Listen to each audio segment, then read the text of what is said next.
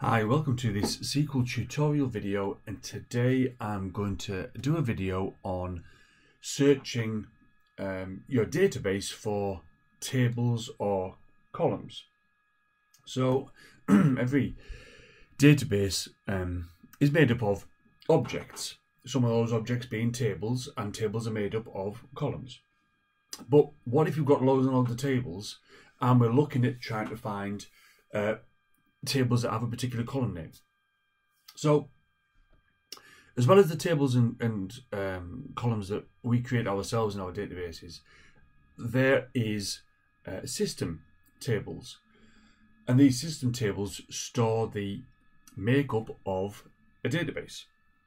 So if you want to go and find tables that have got a particular name or tables that contain a particular column name, then you need to interrogate these system tables. So I'm going to show you a couple of these system tables in this tutorial.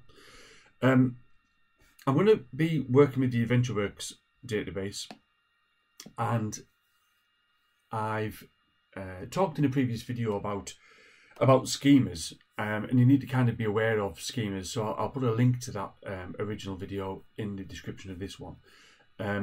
So when we're doing when we're going to search for system objects, we need to use the System Schema. So just briefly, on this left hand side here is a list of all of the tables in the AdventureWorks database, and the table names are prefixed with a word and a dot, and this word here is the schema of the table. And like I said, I've done a video that describes and explains schemas in detail, and I'll put a link to it. So I'm going to do a select against a system table, and like I said, I need to use the System Schema, and that is called sys. There it is.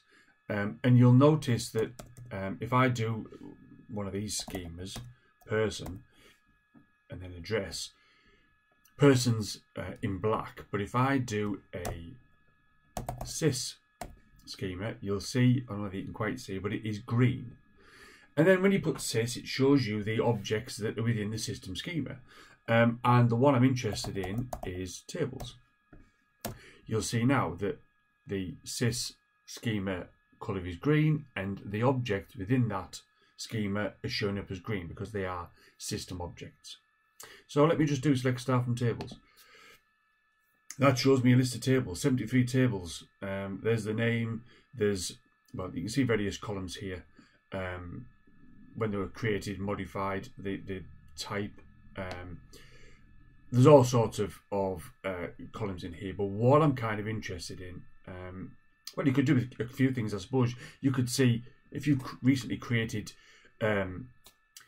tables, then you can see what was the latest table that you created. So we can just say order by create date desk, or order by modify date, or something like that. If you wanted to know the latest table that was modified, then you can do the order by modify date.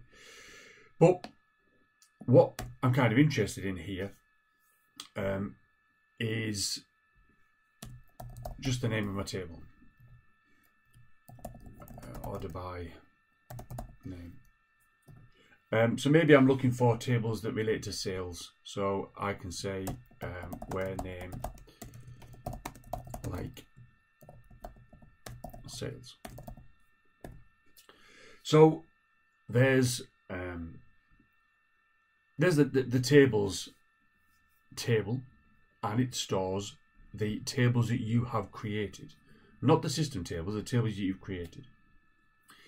So let us just get rid of that for a second, and now we'll look at a table called sys columns, and this stores the columns in those tables.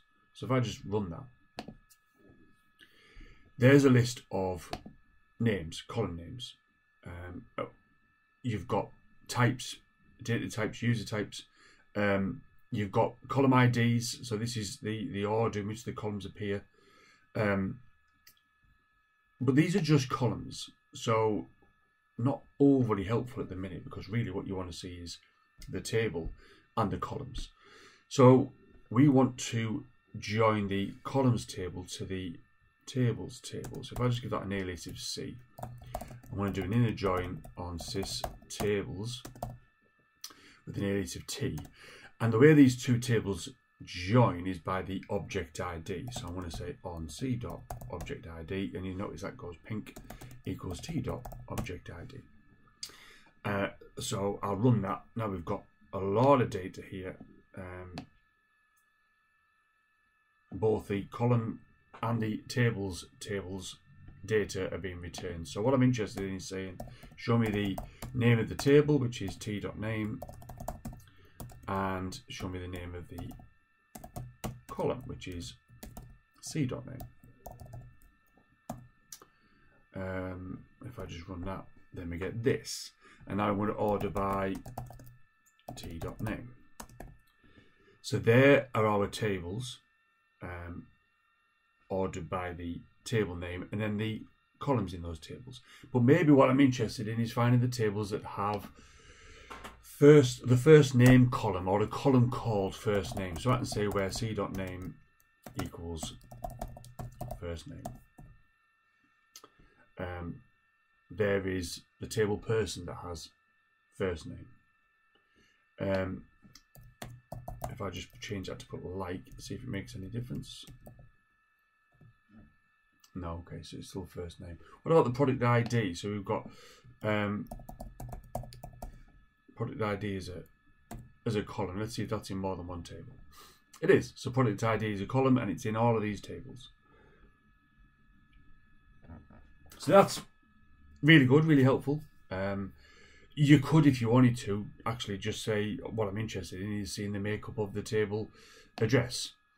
So what we can say is show me t.name equals address, and there's a table, there's a column. In fact, instead of doing that, we'll just show everything in the column.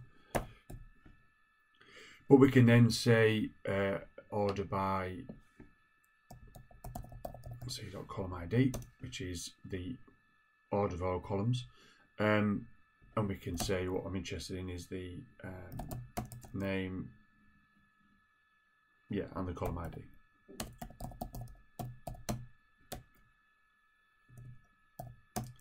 Oh my goodness.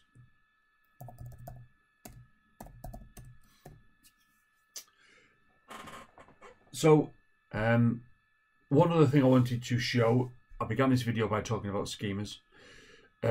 Within the table or the tables table, there is a join to the schemas table. So if I just add in another inner join to sys.schemas, we'll call this S, and we're going to join it on t.schema ID, not object ID, schema ID equals s.schema ID. So now what I can do is I can say s.name, and I can put schema, and then after the c.name I can put column. And actually thinking about it, I want the schema first because that's how it is displayed. Schema, then table. So I want to see the schema, then the table. So now if I run this, there's our schema, and you can see that person.address is actually the schema table combination.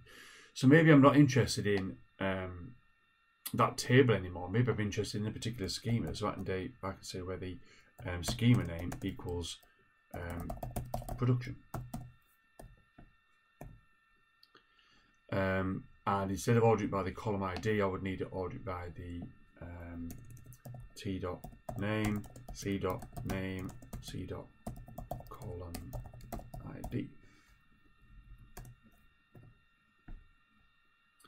And if we go down here, you can see production. The first table in production is bill of materials, and if we look in here at the columns, there's our bill of material columns here that match this.